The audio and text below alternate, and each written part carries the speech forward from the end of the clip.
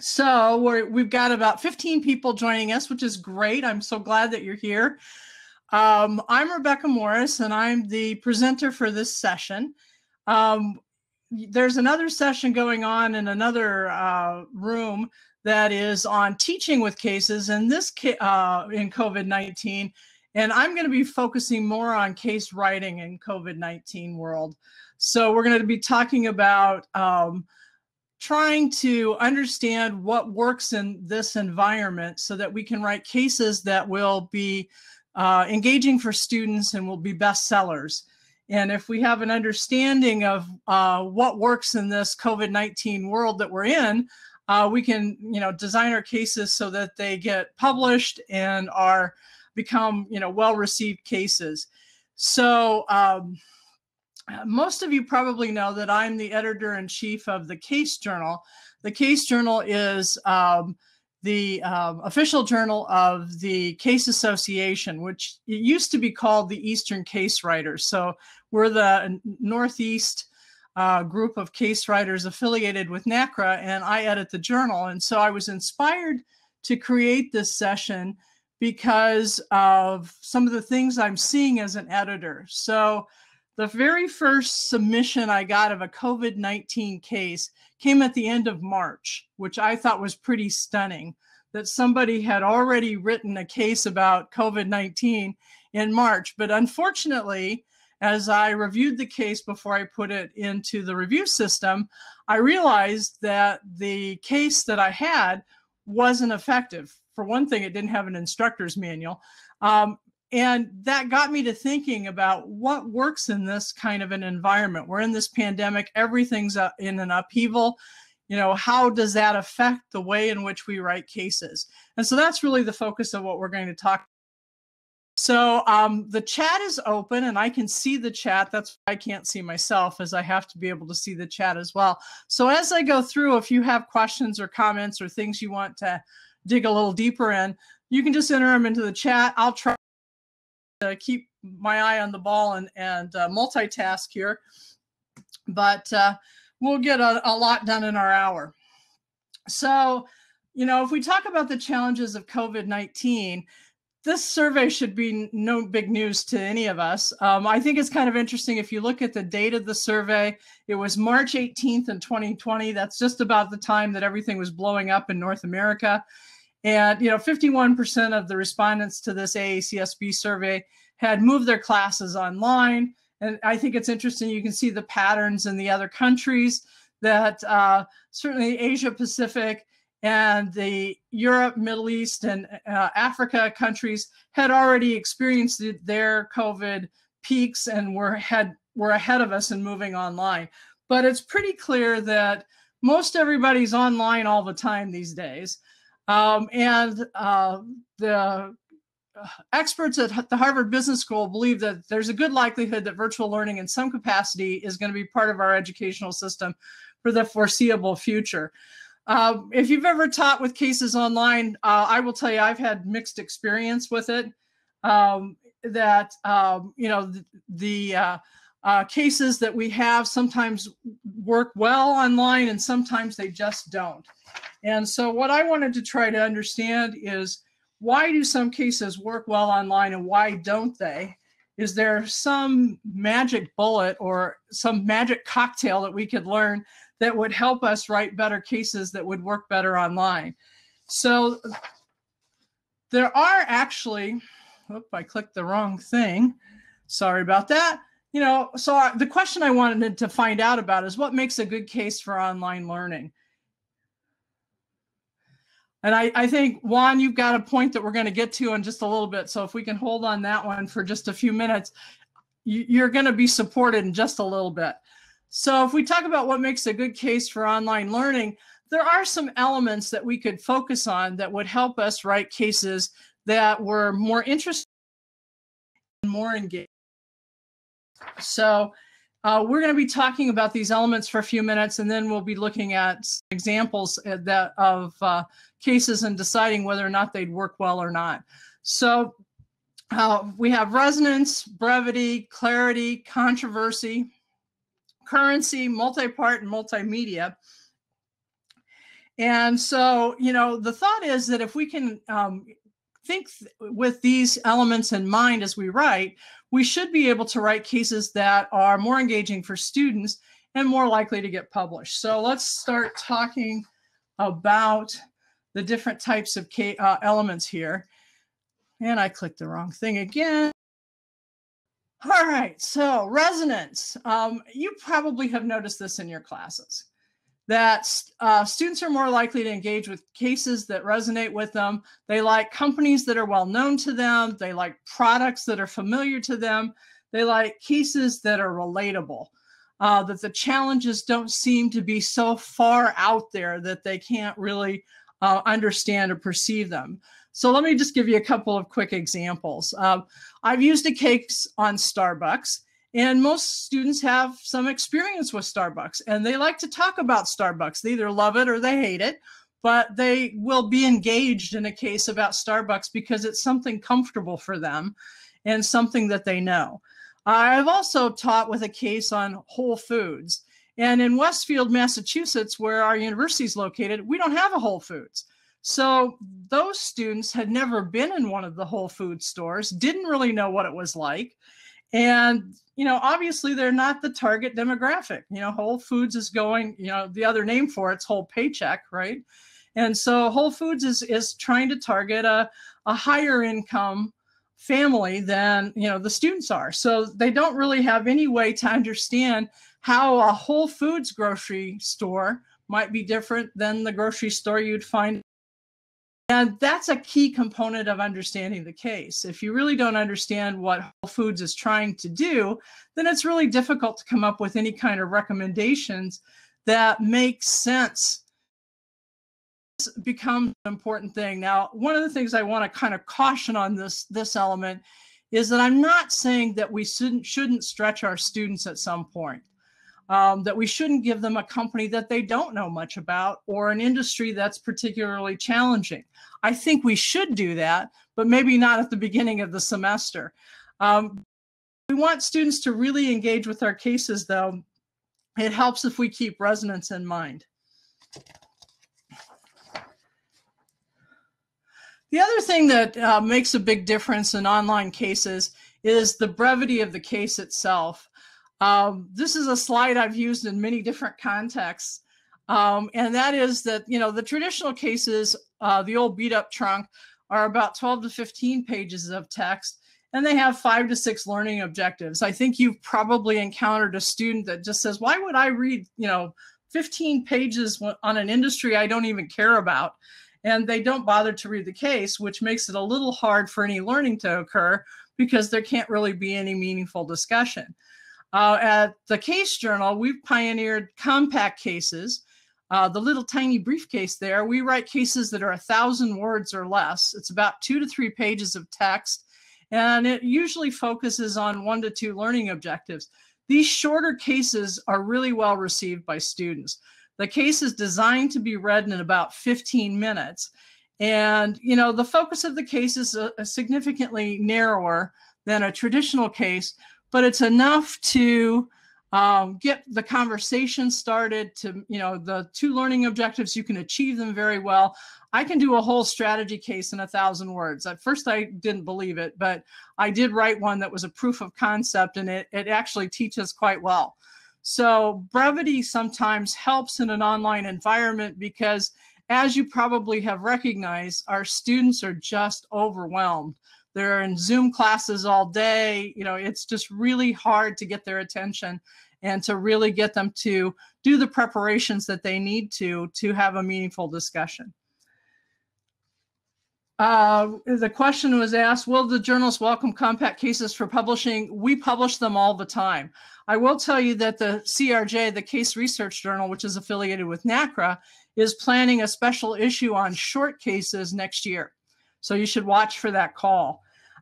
Their definition of a short case and our definition of a compact case are significantly different. Their cases are about twice as long as ours are, but they're still significantly smaller than a traditional case. So you might look for that call as it comes out.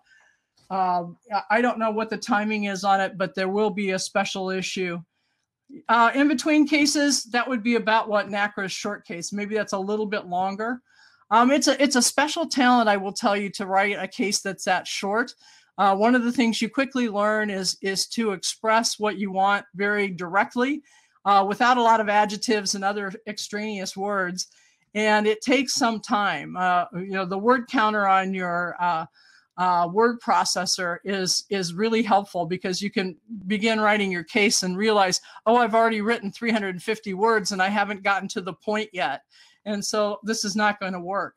So shorter cases tend to be a lot more engaging for students.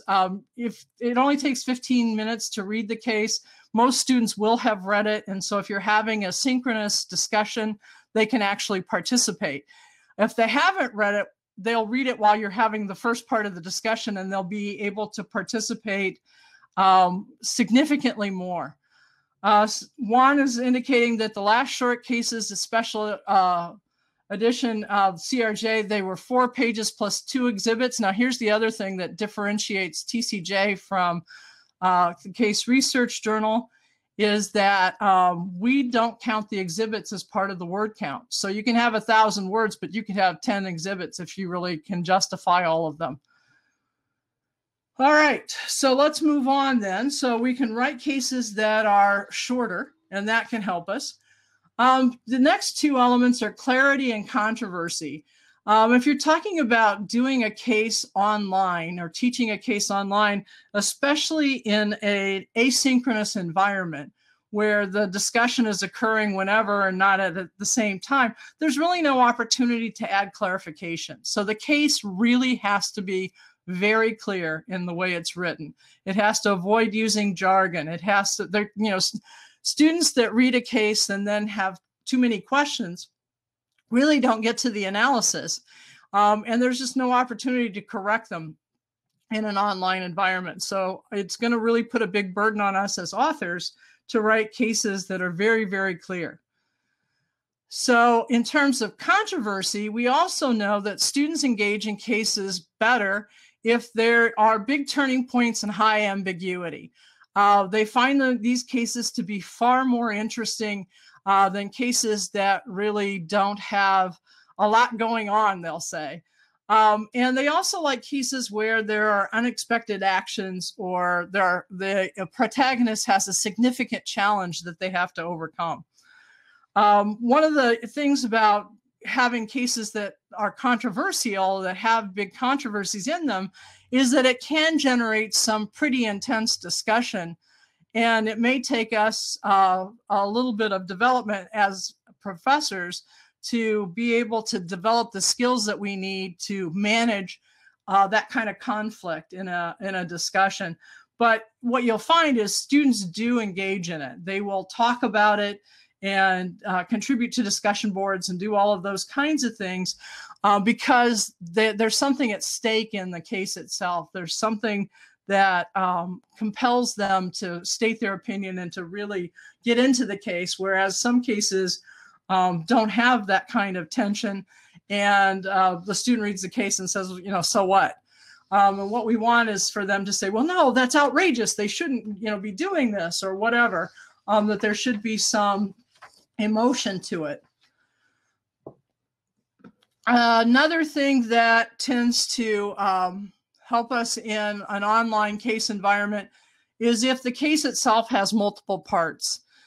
This is where you have an A case, a B case, and a C case all about the same company, and each of the parts focuses on a particular issue. Now, some people do this by design, and they might do it because the case, they know something about what happened in the case in, excuse me, 2015, and then they know an update in 2018, and so 2015 becomes the A case. What should they do in 2015? And then 2018 becomes the B case, and then now we might be able to have a C case in 2020.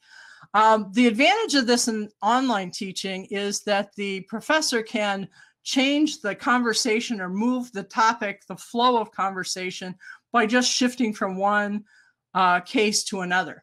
So we can talk about the A case, and I don't know if you've had online discussions where the discussion kind of bogs down, the students have lost interest, and we need to re-energize them again. Well, we could move to the B case, and now the B case has a different issue, and we can shift to that. Where cases don't have multi-parts, some people are addressing that by using articles, blog posts, and so forth to extend the time of the case. Drink time. All right. So moving on.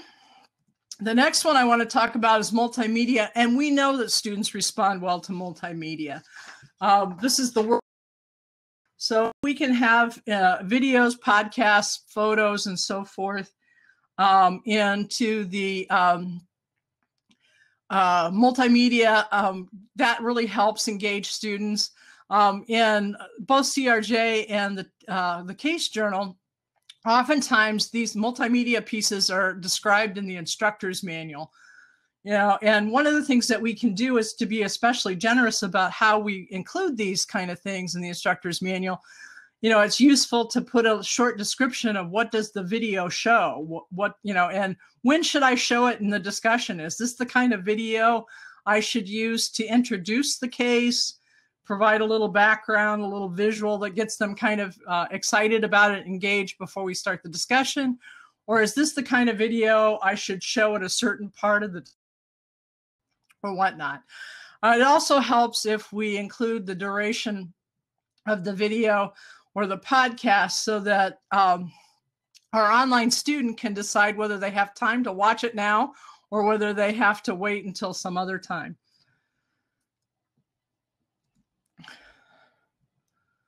Now we're going to talk about the currency. And here I'm not talking about, what kind, is it in euros or is it in dollars? We're talking about whether the case is recent or not. COVID-19, how fast things have changed. I thought this statistic was really stunning. During a 1-week period in March, U.S. grocery store sales spiked 77% over the previous year, while restaurants 6%. I mean, that kind of change we never see, in groceries in particular. And it's just kind of fascinating to see how it changed. Here's another one. 54% of Americans are cooking now more than ever as a result of this. So we're seeing major shifts in things, and they're happening pretty quickly. This is on, I'm a strategy person, so this one has to do with a business strategy. Scale, which was previously a massive competitive asset, is increasingly a large liability. So we're talking about things that are evolving all the time, and that we're having this rate of change that's very consistent in that it's disruptive and rapid. And that makes it a little challenging to write cases, because basically we have to think about, well, what's the new normal going to look like? We're writing cases about an event that's happening right now, and it's changing week to week, month to month. And that makes it really, really challenging. As you've probably learned as you start writing cases, that you have to have a time frame for your case. You have to decide when it begins and when it ends. It's kind of hard to decide what that time frame should be in a COVID-19 world, because everything's changing quite so rapidly. But let's look and see if we think that there's a possibility that we could write cases about COVID-19. So let's figure out what these challenges are and how we might address them. So if we think about what's going to be the new normal, and this is just certainly one perspective. It's from the McKinsey Company. It was a July 2020 article. Talking about 5 forces that they thought were going to change the business climate. So the first was changing demand. And here they were talking about things like, the demand for cooking products changed, as we saw in one of the earlier slides. Brands right and left, and that they're placing a greater emphasis on locally sourced products and things like that. And so that the demand for products is changing in ways that they haven't experienced before. The second piece there, altered workforce. We probably know this one best of all these on here, right? Because most of us are still working from home. We've learned to work remotely. And companies are finding out that it's working far better than they ever thought it would. And there will be some changes most likely to the way work goes as we go forward. The third one here is resiliency. Again, being a strategy person, I kind of look at these kind of things from that lens. And what this one is about is companies trying to have more flexibility, more strategic flexibility in particular. So they're doing things like divesting certain assets and having more things holding it in cash, because we really don't know what's coming, in the next wave of COVID-19 or the next year or so. And so companies are wanting to make sure that they're protected. They're designing new products to meet some of the changing demands that they're seeing. They're changing their scale of operations, downsizing sometimes, again, to have more strategic flexibility should things shift in ways that they really hadn't expected. Regulatory uncertainty becomes a big issue. There's in the United States, certainly a lot of uncertainty about the stimulus package. We're in an election year. Will we have support for businesses in the next stimulus package or not? Some companies are onshoring because they really aren't sure about tariffs and export regulations and whether they're going to be able to do things the way they've done them in the past. And then the last one, of course, is the evolution of the virus, and it's anybody's guess what's happening there. Every time we think we've done a good job and infection rates are low, we see a second wave coming. Will the second wave be worse than the first? Certainly there are a lot of pundits that are saying that, but we really don't know. But, if you look at all of these things, the items on the right side of the slide, strategic options and HR and OB options, I was trying to think, okay, can we write cases about COVID-19? Again, I'm a strategy person. Yes, we can talk about redeploying talent. We could talk about pivoting. It's my new favorite word this year. Shifting operations, launching new business models. All of those would be really ripe for casework in the strategy area. In HR and OB, the altered workforce is certainly going to be lots of opportunities for cases to be written. How do people adapt to this changing workforce? What kind of stresses do employees encounter? The whole family work-life balance issue for companies makes us really a good basis for cases. And so this is going to be a little harder to do since I can't see you and we can't really have conversation, but I'd like this to be brainstorming time. Let's spend a few minutes, given what I've told you so far, are there any disciplines or theoretical perspectives you can think of that would make good COVID-19 cases? So, are there any good COVID-19 cases in the leadership area, and what kinds of leadership theories might make that work? So if you could type one or two ideas in the chat in the next few minutes, we can look at what kinds of creative things you come up with.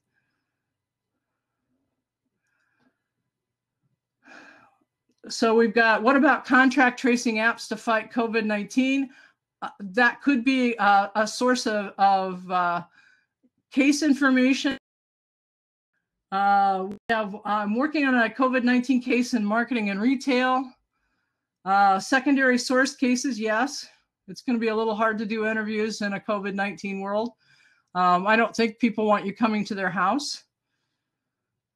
Janet teaches sports. The whole adaptation of that industry to no fans could be an interesting one. Certainly it's got to impact the business models, right?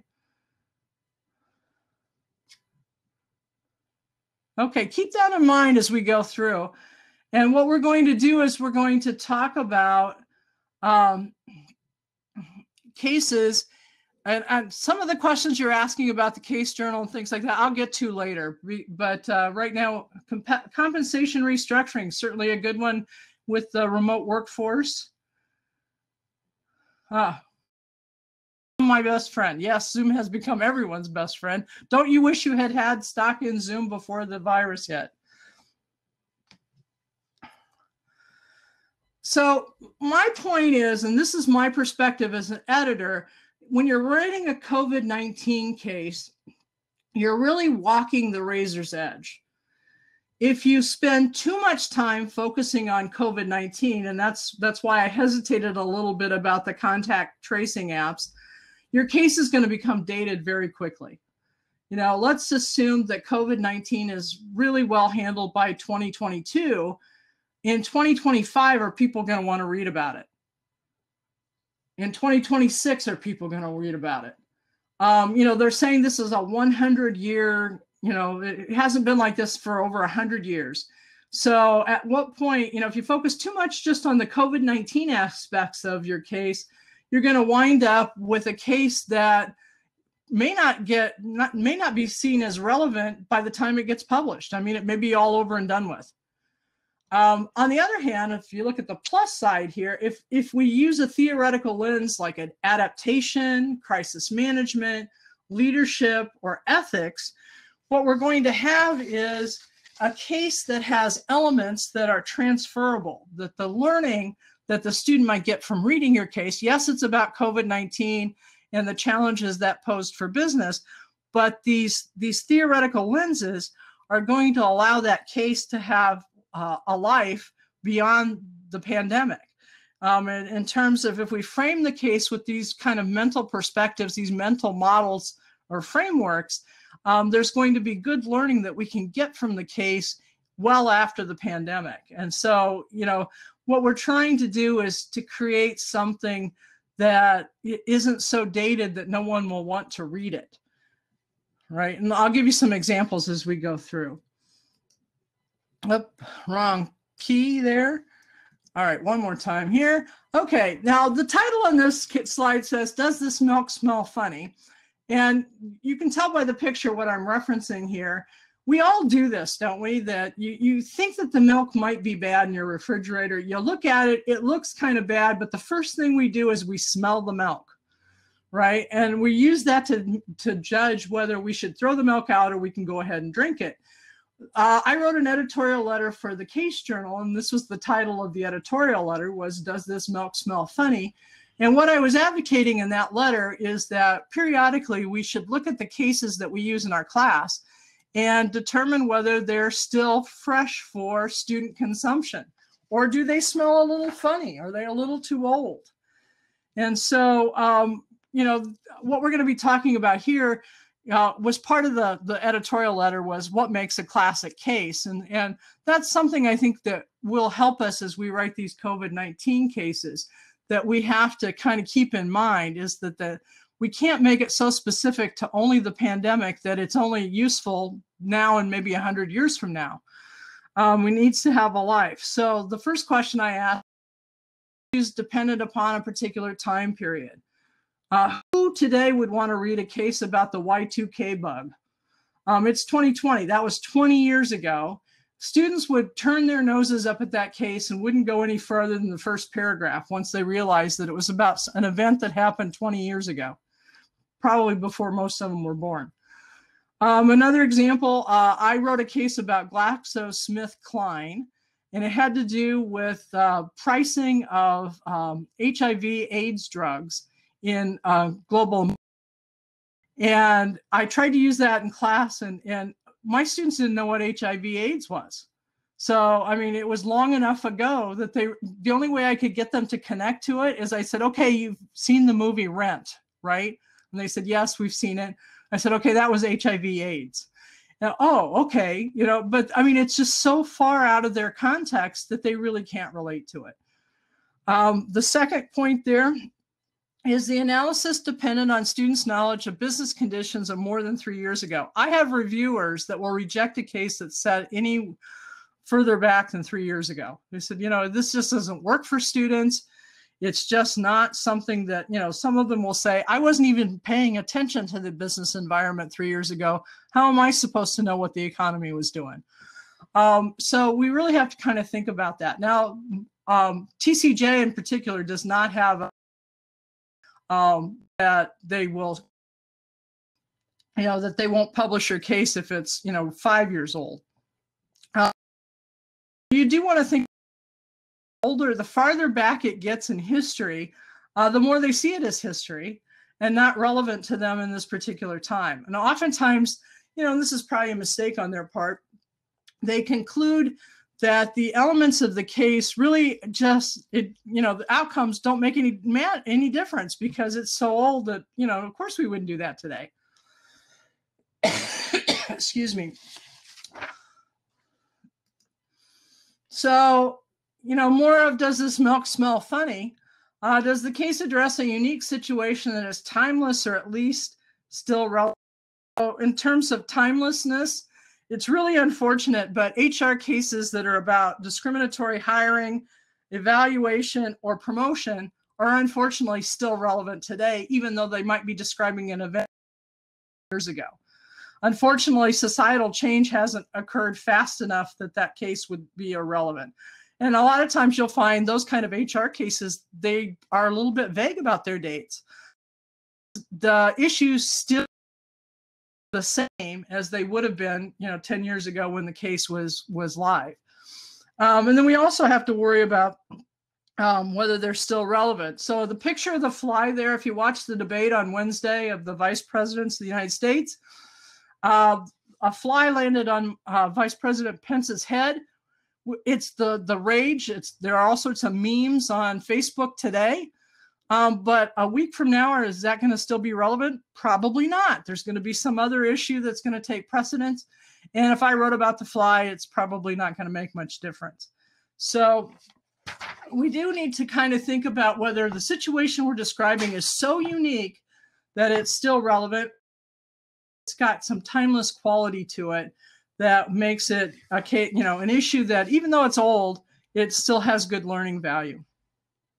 Although you do have to, that is a hurdle you have to address with students. Oh, wrong way. One more. This lady really doesn't like the smell of her milk. So we also have to think about the theories, concepts, and analytical frameworks. And these are the things that we're going to use in the instructor's manual to analyze the case data. And we have to make sure that we're using frameworks and models that are still relevant and that they haven't been replaced, excuse me, by newer ones.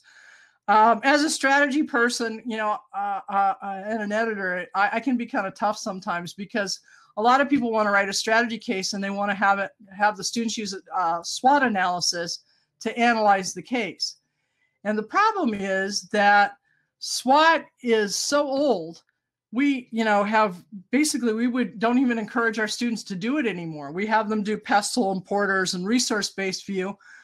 SWOT's not very relevant. And so if all your case can do is SWOT, people may reject it and just say, look, there's just not enough here. That really needs to do more than that.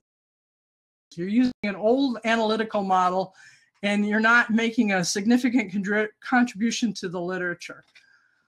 We also have to worry about the learning objectives still being relevant in our academic disciplines. I mean, academic disciplines change over time quite a bit. And there are things that we used to teach in, like principles of management, that we don't even talk about anymore. And so if your case is using old theory, old data, old learning objectives, your case is going to smell funny and it's not going to go very far in the review process. So you want to really be careful. If you're interested in reading the whole editorial letter, 5 Forces is a good model. We do a lot of porters. If you want to read the full editorial letter, I put the link to the editorial in the Emerald booth in the Hop-In site. So if you go to the Emerald booth, the link's in the chat there and you can read the whole thing. All right. So let's look at some examples of cases. These are cases that are not yet written, but they could be about COVID-19. And let's decide whether they match up with some of the things I've been saying and whether they would be a successful case or an unsuccessful case. So the first one I have is, this is an article from Bloomberg Business Week. When bakers demanded more flour, King Arthur went to the mills. This company is a New England company. They're headquartered in New Hampshire. They're 230 years old. They opened when George Washington was president. And they happen to be the oldest flour mill in the United States. They had been a fairly conservative company, but the COVID pandemic caused demand for flour to triple in March. And if you have Instagram, you know why this is, because you've seen pictures of all the sourdough loaves of bread that people were baking during the pandemic just to have something to do. We couldn't go outside, so we developed new hobbies and so forth. So flour just soared. They were saying that the safety stock that the company had was depleted in only 2 weeks. And if you remember that time in March, you went to the grocery store and the whole flour aisle would be completely empty. There was no flour to buy. So what does a company do? They had to ask themselves, is this increase in demand going to last? Once this pandemic is over, once the economy reopens, will people bake as much? And they didn't necessarily want to expand their business for a demand that was sort of a fad. And so they were, trying to explore some options. So does this work as a COVID-19 case? You could put it in the chat. Yes, no? Would you be interested in it? Yes, so I've got a couple yeses. What elements about it make it work, do you think? 3 yeses.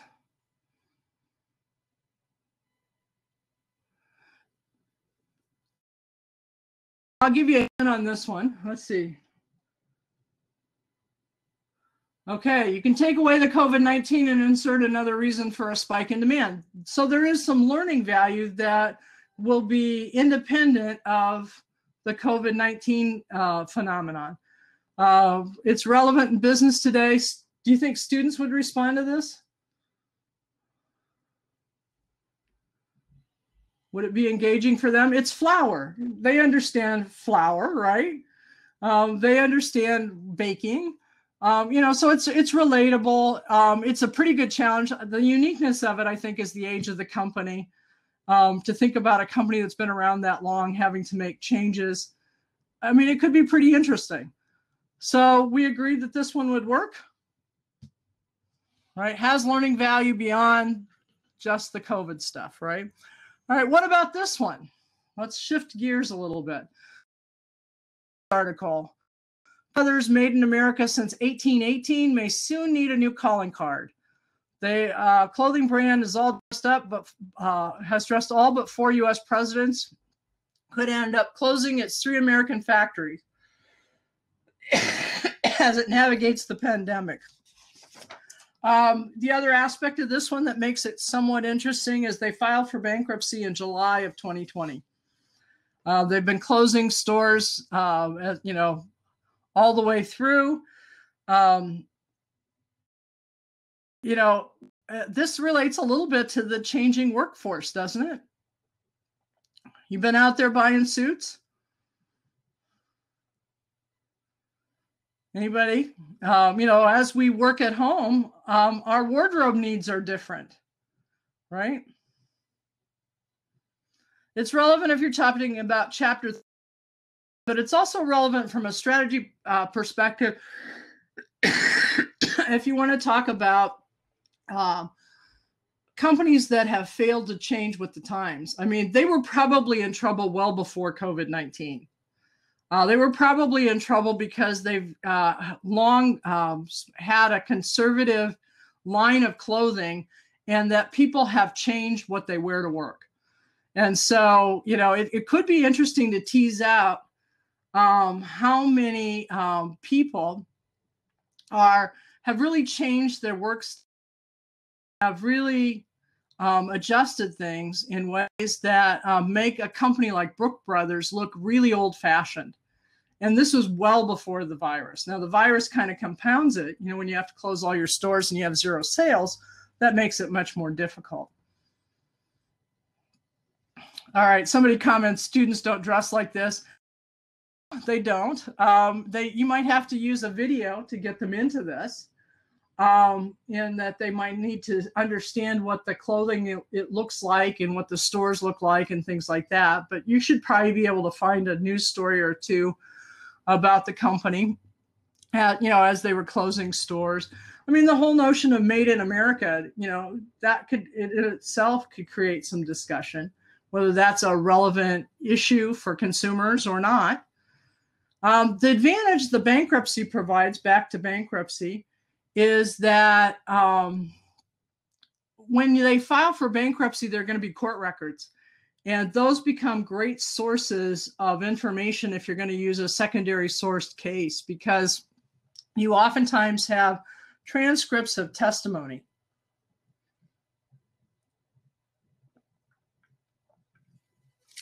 Time for a chug. Okay. Brooks Brothers does have stores globally, but it's just one of those things that they really haven't adapted with the time. We're probably in trouble well ahead. But it does seem like there would be, some COVID elements to it. Tease out what was the problem before and what was really caused by the virus. And, that could be interesting. There's certainly research that suggests that managers will point to the external environment as the problem rather than to consider the internal environment of their organization. And we can expect that Brooks Brothers executives would probably do the same thing. So let's talk about this one. This is really, really recent. This just happened in the last week. So Notre Dame's president faces an angry campus after the virus. The president of the Reverend John Jenkins, Father Jenkins, is the man standing next to the lady in the red dress with the priest collar on. And he was at the ceremony at the Rose Garden and has contracted coronavirus. What makes this interesting is he's president of a university. And as you know, most all of our universities are challenged with trying to keep our students safe. And he'd expelled students from Notre Dame because they had violated the protocols that he was, want to wear a mask and, don't congregate in large groups and all that kind of stuff. And they really see it as being a major issue that, he went to this event, is in this, look at how crowded that room is. And he's inside with all these people without masks on. And so they see it a little bit as being hypocritical. This issue is so current that there was an article in the Chronicle of Higher Education today, and the title of the article is "The Moral Failure of Father John Jenkins." And so, I mean, this is going to would be a challenging one to take on because it's so current. Things are happening right now. It would be really difficult to get your arms around this and figure out what the case is because it's so evolving. The editorial in the Chronicles makes me think that Father Jenkins might be looking for another job in the next. So, you'd almost have to wait for this one to come to some sort of conclusion before you could write a case. But would there be issues that would be related to coronavirus? Case, do you think? What frameworks might we use to think about this particular case? Again, you're going to type in the chat, and I'm going to drink water while you do it. Janet says leadership, ethical decision making. Sarah, management. Depending on what the students do, there could be all sorts of reputation management, succession planning. There's lots of good issues, right? Now, again, what we're trying to do is we're talking about crisis, civic duties and responsibility, good ideas that will give this case life after the virus is contained. And that's really, I think, where we need to be going with some of the writing about coronavirus, because if we only write about the virus, it's very dated, and no one's going to want to read them in perhaps 2 or 3 years. And an interesting issue. Now, what about this one? Let's go to number 4 here. I'm going to drink some more.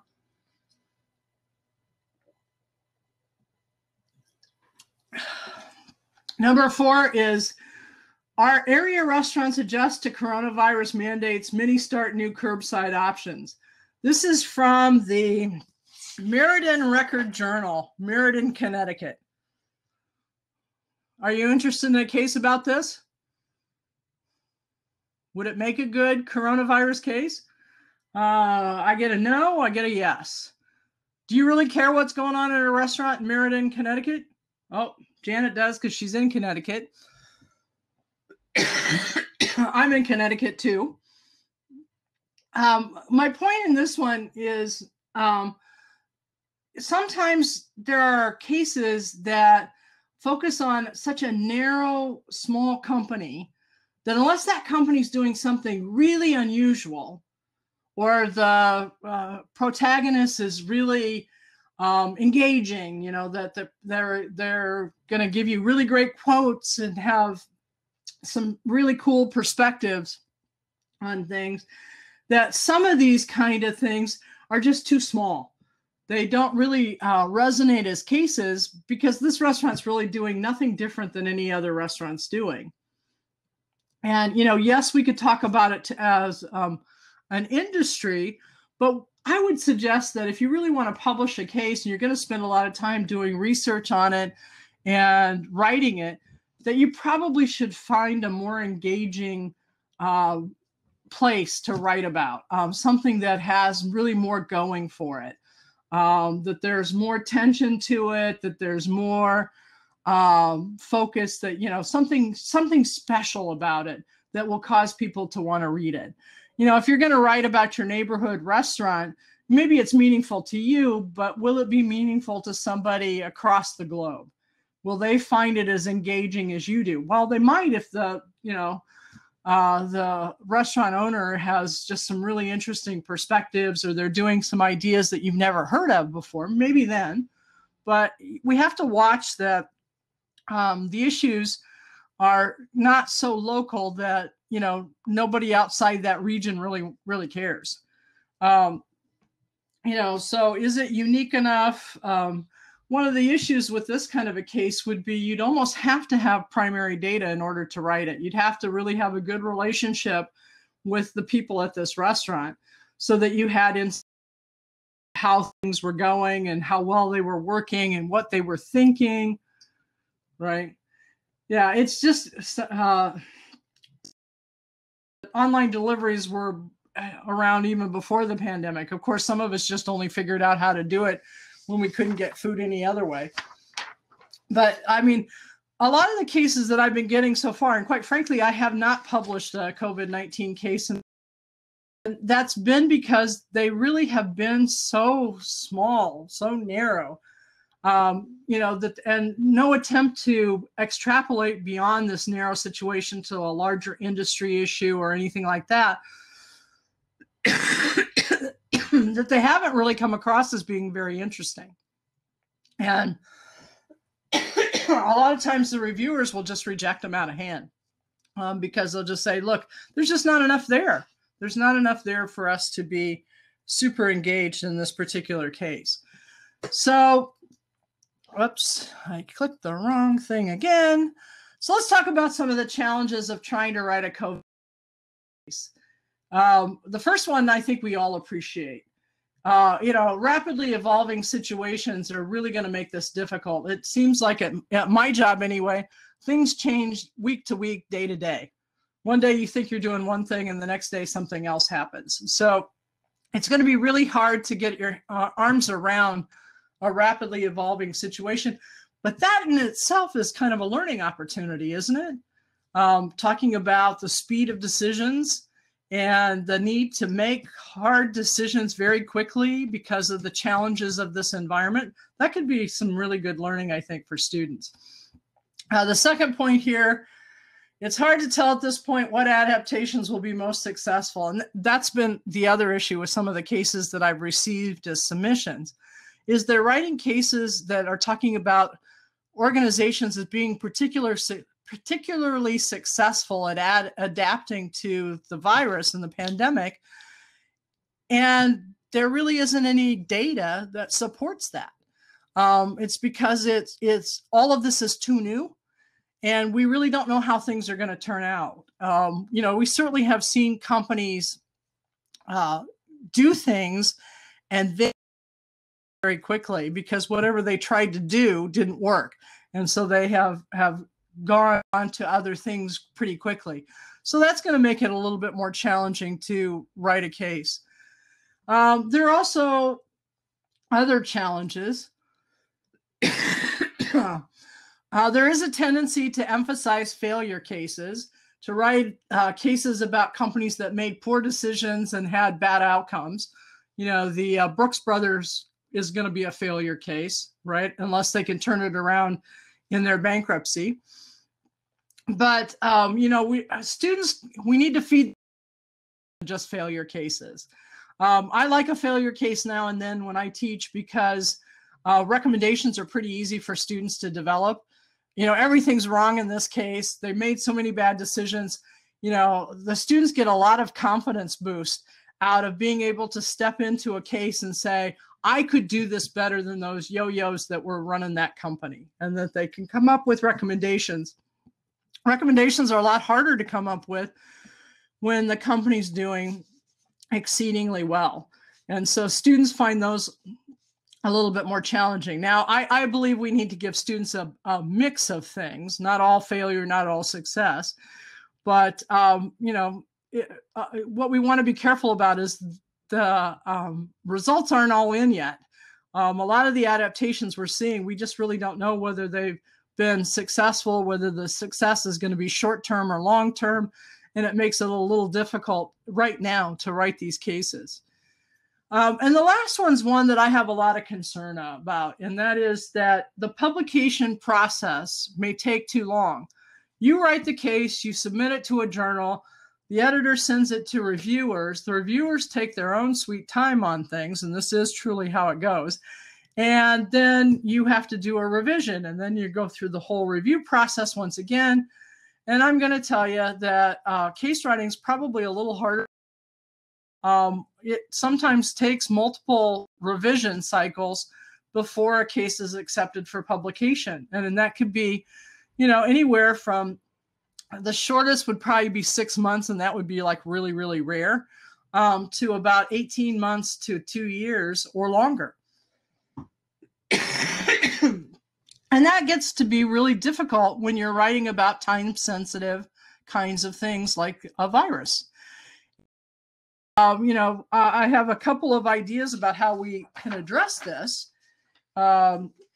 If we want to try to fast track some of these through the review process, that could probably help. If we had reviewers that were committed to doing a fast turnaround on a review, that could help us get it into the publication process quicker. The other thing we have to watch is that if we write about a really well-known company, by the time the case gets published, students can just Google what the company actually did, and the discussion goes pretty flat because somebody will say in like the first 5 minutes of discussion, well, don't you know that the company went out of business, closed all their factories, and went bankrupt? Well, what kind of discussion are you going to have after that's disclosed? I think we really need to address this, but my main point is that we have to be careful that we think about what makes a case a classic case and trying to build it around the that will have learning value long after this pandemic is over if we want the case to be published. If we write only about very narrow things that are about the virus itself, it's going to be very difficult to get that case published, and it's going to have a very short shelf life. It's going to start smelling sooner than you think it will. And so we need to take care of that. So at this point, I'm ready for questions if you have any. Hopefully this has been helpful. Hopefully you'll write a case that I can publish, because I would love to publish COVID-19 cases, because it's one of the big challenges of our lifetimes. What about when you generalize the learning outcomes? The learning outcomes should be generalized. They should be related to the case, but the learning outcomes, if I want to understand effective leadership in a crisis, that would be a learning objective that I could use with a COVID-19 case, which would give it a shelf life that would be a lot longer. Samila asks, if we take the strategic option, is it better to write the case on COVID or a research paper on COVID? Both of them have the same challenges in that we're dealing with rapidly moving situations, and the publication cycle is unfortunately long. I think you could go either way on this. It just kind of depends on what you want to accomplish. Right.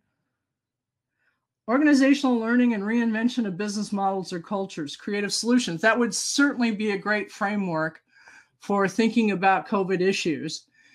And that sometimes, a lot of case writers start by writing the learning objectives and then write the case, because that helps you decide what goes in the case and what doesn't go in the case, and what the time frame should be. So, if you think about what is it that I want the students to learn by studying this case, it really is a great way to shape the writing. Does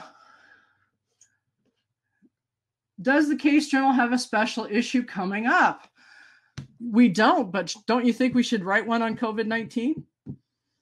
A special issue with fast track for reviewers? Any interest in that? Yeah, I think one of my publication partners is on the call, so maybe she'll chime in too. Yeah, I haven't proposed it, but as I was getting ready for this, I was thinking, maybe there should be something that comes up that we could fast track so we could get these cases out into the world quicker. One of the things we do at the Case Journal is we publish cases as they are accepted, because we're an online journal. So they format them and get online. We don't have to wait till I get a whole issue together before we publish. So that end of the process could work very quickly. I mean, I think the real challenge for me would be to get a group of dedicated reviewers that would commit to turning these cases around very quickly. But then, the other part of the publication cycle that gets long is that we'll send it back to the authors, and they'll take a long time in making their revisions and their changes, or they'll not do it fully. Sometimes authors will neglect or decide not to make certain changes, and the reviewers aren't going to let it go forward until they do. And so that's why sometimes it goes multiple cycles in the review process.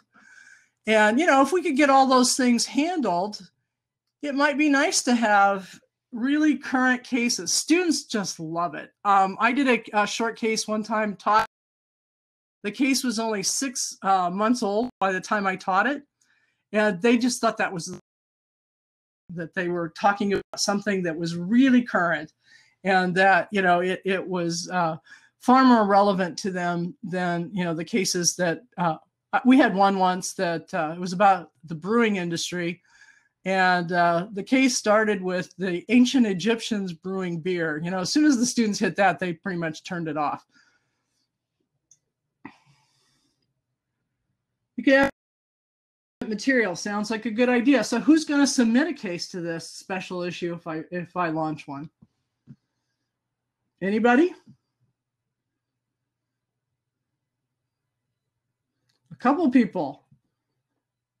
I already have one. Sure. Thinking about it. Beer appeals to students. Well, I'm sure we could probably find a COVID-19 beer case too.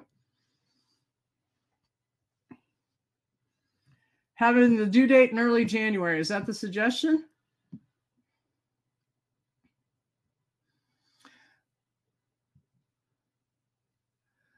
Janet says she'll do a quick and thorough review.